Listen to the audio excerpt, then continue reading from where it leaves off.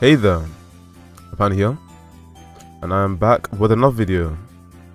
In this video I'm going to go through how to actually add hitbox interaction, so that when you spawn the hitbox and it collides with the opponent will be launched at a certain distance, they will accumulate some damage, and then they will be launched at a certain angle.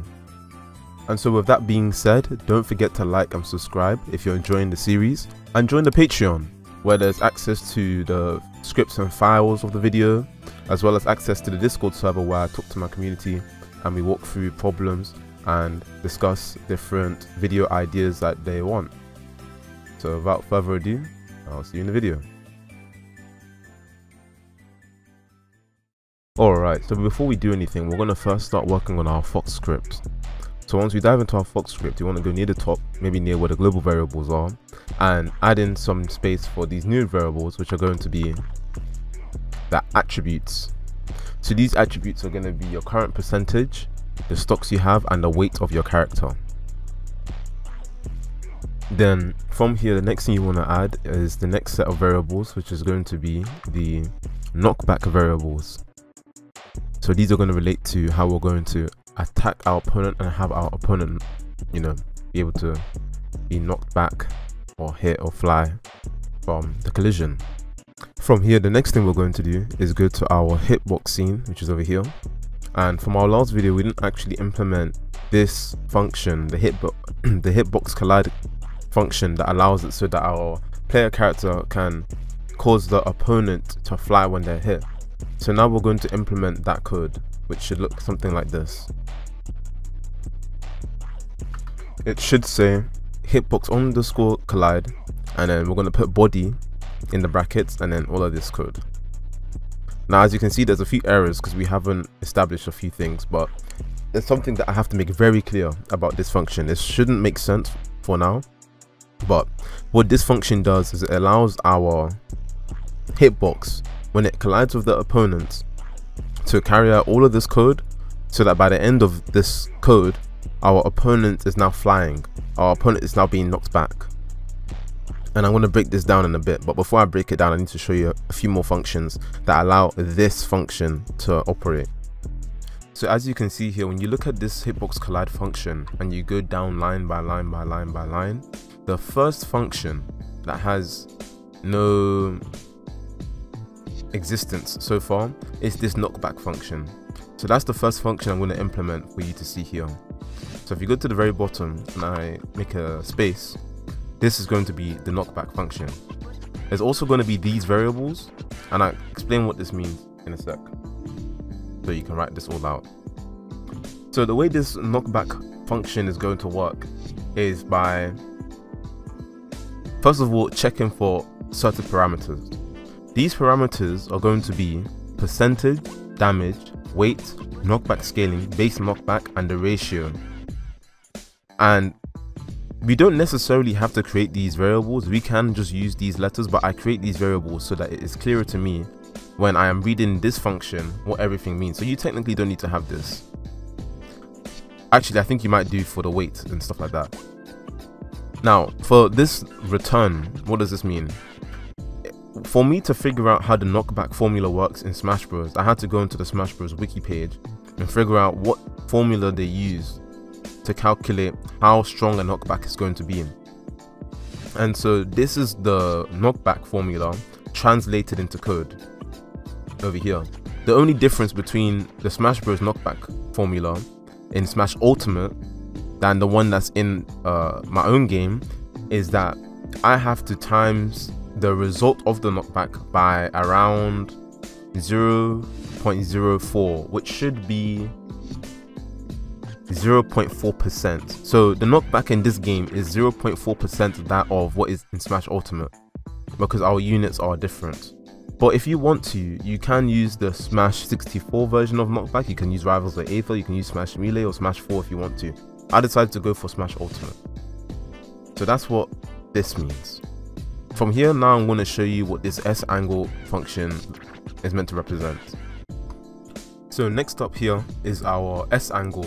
Our S angle here, with the S represents the Sakurai angle. The Sakurai angle is a phenomenon that occurs in Smash Bros games. You actually don't need to have this. You can ignore this if you don't want to have Sakurai angles in your game. But Sakurai angles are specific angles where if the angle is equal to 361 or minus 181, then the angle that the player is going to be launched at will be different depending on how large the knockback value is and whether or not the opponent is in the air. This is just something that I was nerding out about when I was figuring out how to get knockback and angles to work when I was programming the game initially. So you don't need to have this, you can ignore this if you don't want it. But yeah, this is what the S angle represents. It represents the Sakurai angle. So now, as for the next function, being the angle flipper with the body being the attribute or variable that you're going to put inside this function, let's go all the way to the bottom and copy this code. It's very large, quite large as you can see. So this is the top of it up until the 4th, and then from 4 to 7. Now before you panic and you're like, damn, this is a lot of code to copy out, I want to make it very clear that you don't actually have to have all of this written out. If you don't want to have angle flippers in your game, you can just do this first one. So only have it so that there is only 0, the value of 0 for angle flippers. But what this code is meant to represent is the different ways that a hitbox can collide with the opponent and send the opponent's launching at a different angle. This whole function is meant to determine which angle the opponent will launch at and how the opponent is going to slow down as they are launched in that angle. So if you look down here in the comments, I say that the value of 0 for angle flipper is to send at the exact knockback angle every time. The value of 1 sends away from the center of the enemy player. Number 2 sends towards the center of the enemy player. So there are some hitboxes in Smash Bros where the opponent will always be launched back away from the opponent's center. So imagine you have a fox and you have a wolf, and the fox hits the wolf will always be sent away from the center of that fox opponent, if that makes sense.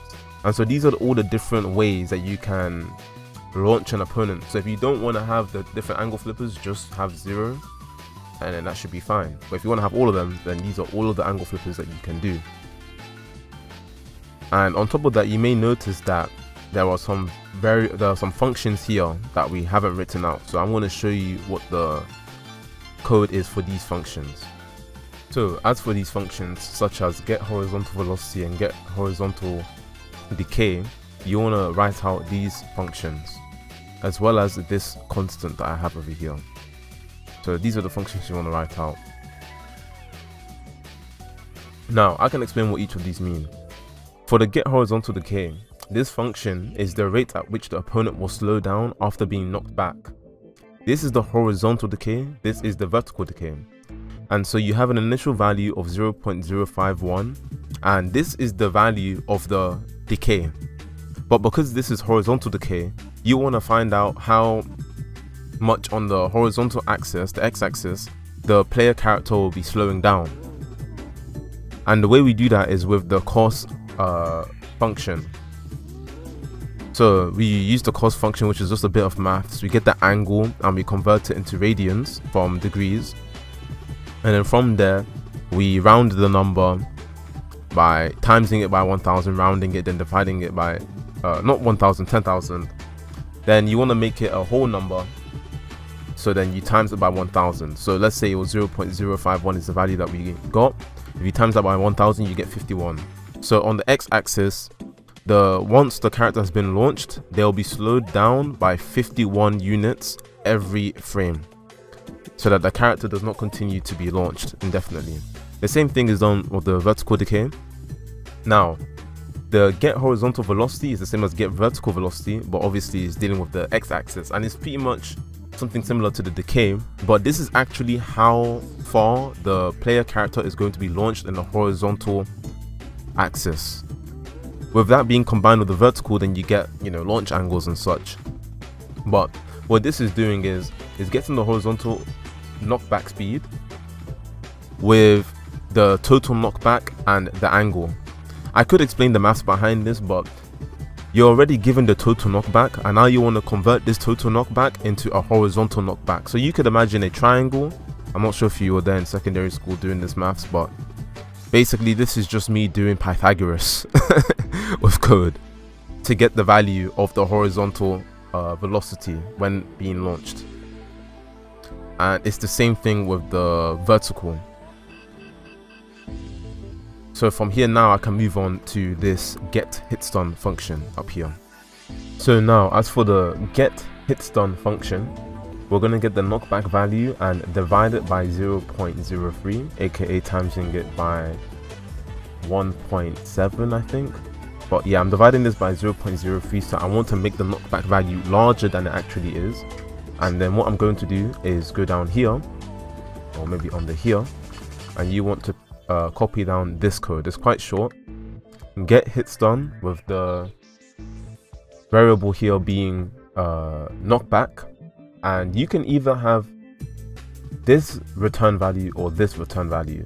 The way hitstun works is by determining how long is the character going to be in hitstun for before they are put back into tumble or into the air state.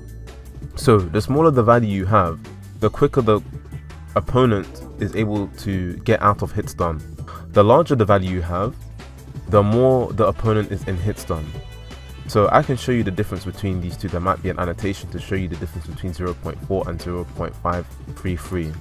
But 0.4 makes it so that the opponent comes out of hitstun quicker than 0.533. So you can choose which one you want out of these two values. And so from here, the next thing you want to do is move to the Fox character, and from the Fox character we're now going to add in the Hitstun State. So what we can do is scroll all the way to the top and add in a new state. I'm going to add it after the ledge stuff but before the attacks, and I'm going to add a state called Hitstun. Alright, so you want to add a new state and call it Hitstun. So now scrolling down, you want to go to after the rolling or wherever you want to put it and add in this code for the Hitstun state. So here's the code, and in this code is quite simple. It's just saying that if your knockback is more than a certain amount of knockback, then you have the ability to bounce off surfaces. And so if let's say you hit the ground, like a spike attack for example, you're going to bounce off the ground and go into the air. And so if you do bounce off, your velocity will be 0.8 or 80% of what it was previously. Then from there, your velocity is going to slow down at the rate of V decay and H decay. If you remember from the hitbox, the H decay and V decay being the rate at which the player will slow down once they have been launched. And the way we end the Hitstun scene, the Hitstun state, is by getting the parent's frame counter to be equal to Hitstun. So let's say the Hitstun frame number is around, let's say 10 frames. Once the frame has reached 10, the player character is no longer going to be in Hitstun. They're going to go into the air state. In future videos, we're going to change this air state into a tumble state where the character will be tumbling. But for now, we're just going to have both of these states be air. If you don't want to have to copy out all of this code, then go into the Patreon down below so that you can get access to the code of the latest video. And so aside from that, the next thing we need to do is now add in the animation and the state's text label. So what I'm going to do is go under the ledge roll, copy this, and then change it to Hitstun. There you go. And so from here, the next thing you want to do is scroll all the way up here, and where it says export var id equals 1, you actually want to change this to say on ready var id equals parent.id. And so what you have to now do from here is to go into the Fox script and paste this line of code, which is export var id int. So what this does is it confirms which player is currently playing as our player character. For example, if the ID was 1, it would be player 1. If the ID is 2, it would be player 2, and so on and so on. And so what this ID does is, let's say the ID here is 1. In the state machine, the ID would also be 1 because it's the ID of the parent.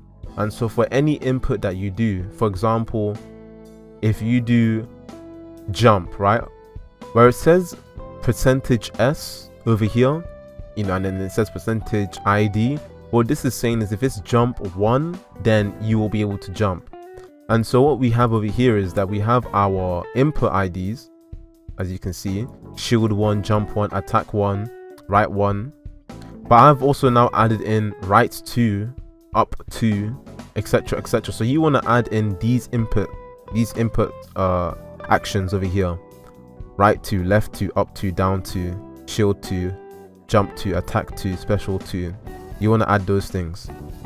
That's what you want to add, so that you can differentiate between player 1, player 2, player 3, player 4. If you want to have up to 4 player characters, then you'd have to do attack 4, down underscore 4, etc, etc. Actually, one more thing I have to do before the very last thing that we have to do is for us to go back into the Hitbox script, and where it says area entered, for you guys it should say area entered, like that. Change that to body entered. So instead of area entered, it should say body entered, like such. And apart from that, that's it. And so from here, the last thing that you need to do is go to the 2D scene, click on the fox character, and change the layer mask so that for the fox character, instead of the mask being on 1, it's on 2 and 3, like so. From here, the next thing to do would be to click on the test stage, then add the fox character, duplicate the fox character, and change the ID from 0 to 1, and then for the other fox character from 0 to 2. Then maybe separate the 2 fox characters, and then play the game. And as you can see, when I attack my opponent, they are launched.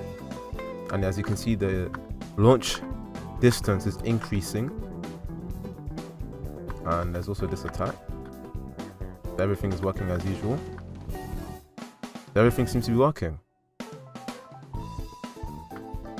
And so that's it for this video. In the next video, I'm going to be working on adding hit freeze or the tumble state, depending on what you guys want. I know you guys have enjoyed the series, so give the video a like and subscribe to the channel. And if you need any sort of help or one-on-one support, or you want to meet a community of people trying to help each other out with this series, join the Patreon. And I'll see you there. So without further ado, I'll see you guys in a bit. Peace.